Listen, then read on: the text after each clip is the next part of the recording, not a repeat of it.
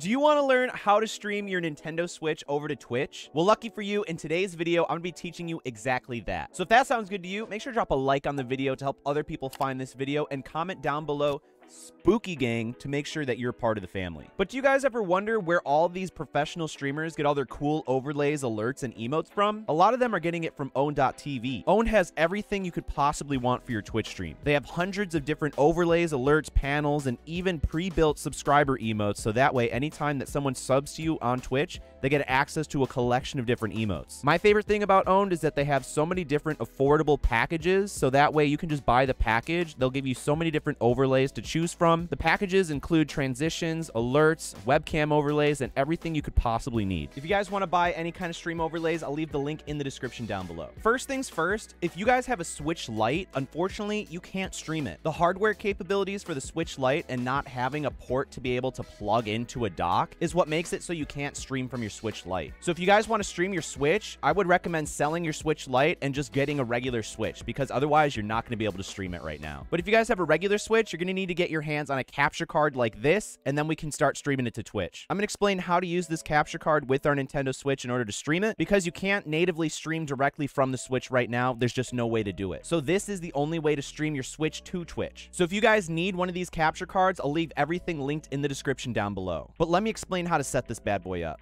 So take the HDMI cable, plug it into your Switch, and then plug the other end of the cable into the HDMI in port of your capture card, because you're going to send it to the capture card. Now you'll see that there's a little micro USB on the Elgato. You plug that into your computer. That's where the video footage is going to be sent. So actually, that HDMI out on the Elgato really doesn't matter if you are streaming from your computer monitor, because that's where the video is going to be coming out.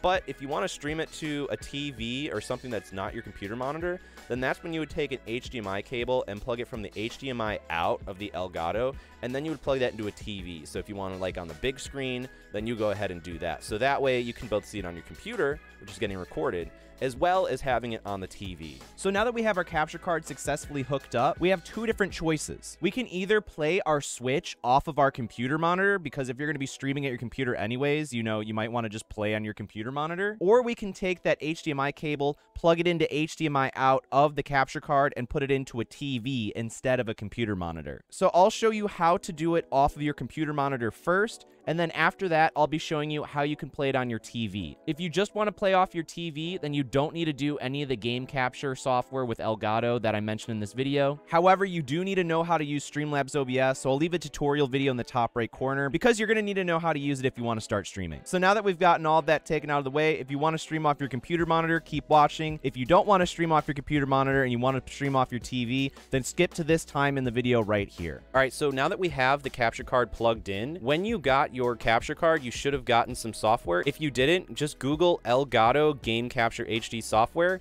and it should give you something like this. So we're going to go ahead and open up our Game Capture HD, which is this piece of software right here. You can see that it recognizes our device. Game Capture HD60S is the model I'm using. You can use the plus if you'd like. Right now, it's capturing our Switch. So all I have to do, grab my Switch controllers, and you can see that we're moving around. And now let's just say continue. You can see that it's picking it up, so that's all good and great. So that's half the battle. So now that we have our game captured, and by the way, if you want to mess with some settings, click this little cogwheel right here, and then you're going to have a bunch of different settings. So if you're having trouble getting the picture going up, you can mess with all this stuff here. Here are my settings if that helps for your audio input. You can change it to like 1080p. You can make it high definition. You can change the quality. You can do a whole bunch of other stuff. Mainly this comes down to when you're using like retro games, but if you're having any trouble, mess around with these settings and tweak it until you get what you like. You can also mess around with the picture, the audio. You can make different profiles. So like if you have like your retro stuff plugged and you want a different profile, you can go ahead and switch in through there. Once we have this set up, you're going to want to make it full screen. So you just right click this little area here, enter full screen, and then you still have these annoying stuff on the side. Just right click it again, hide sidebar. So now that we have this, let's head over into our streaming software. Okay, now that we have Streamlabs OBS all set up and plugged in, I'm going to have this on a nice blank slate for you. So this is a brand new scene. So in order to capture our game on our Nintendo Switch and our capture card, let's go ahead and add a new source.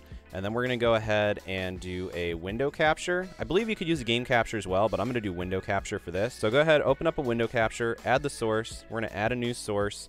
Where let's call it Elgato Game Capture, because this is going to work for anything that's plugged into our Elgato. So we're going to add the source, And then now we're going to change our window and change it to Game Capture HD right here, this little bad boy. And right now we're going to hit done. And right now, there you go. That's our game. If you wanted to just stream like that, then you could just hit go ahead and go live and then, you know, start streaming, you know, all that stuff. Make sure you got your game audio. Every time I move, you can see the little action happening by the speaker right there. So we're getting our game audio. If you're not getting game audio, go ahead, go to settings, go to audio, and then you can go ahead and change whatever your desktop audio device is until you get the game audio capture source. Now let's go ahead and set up our webcam. So let's just go hit plus, video capture device. If you got a webcam, add source, and then here's my webcam right here. And then we'll add the source, and then we can make it smaller, and then we can go ahead and put it in the corner. We can start up our game, and we'll just start it up. As you can see, our game audio is going through right there. And now all you have to do in order to start streaming is make sure that you're logged in with your Twitch account. So go to the settings and then go to stream. Make sure you're logged in here. You don't have to worry about a stream key or anything like that. There's been an update for Twitch and Streamlabs, so it's much, much easier than the old way. And now once you're logged in, just go to the bottom right corner, hit go live.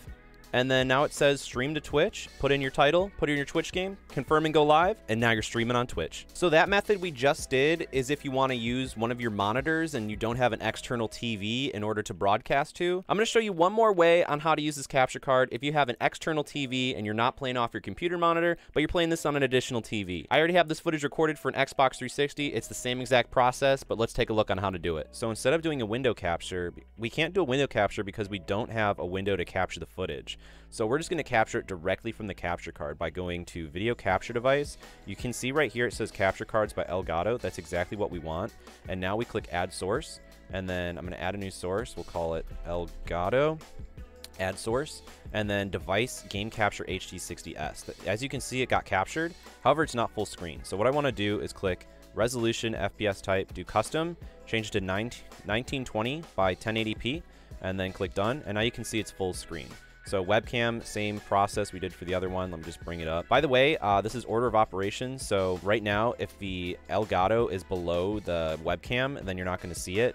But if the Elgato is above the webcam, you're not going to see it. So anything that you want to appear and overlap, make sure it's on top of each other. But I'll just put my webcam here, do a little trimmy trim. When you add your video capture device, by the way, if it's not going through your speakers, you don't see anything, scroll down. That's because it's made its own little mixer thing right here. So you're going to control your game volume through this little slider right here, through the Elgato capture card, because it came its own audio source when you did the video capture input device.